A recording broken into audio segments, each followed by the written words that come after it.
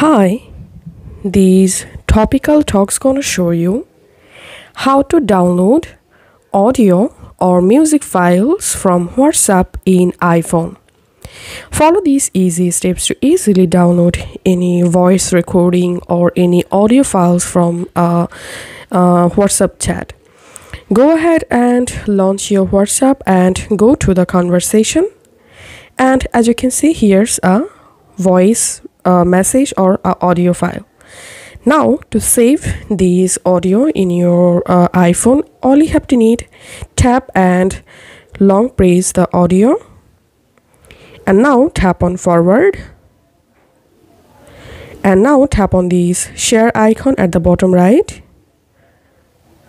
and here just tap on save to files, and now you will jump into your iPhone Files app. Here you can select a folder to save the audio.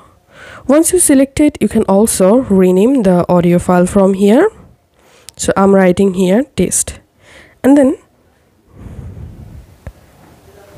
tapping on save.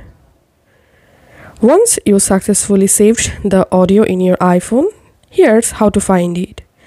Go ahead and launch your Files app and go to on my iPhone and go to the folder where you just saved your audio, and now scroll down and just search for the audio you just saved.